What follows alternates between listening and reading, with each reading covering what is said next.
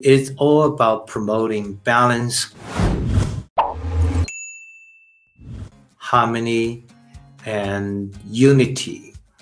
By practicing self-virtue, we call it conscience, mercies, and forgiveness.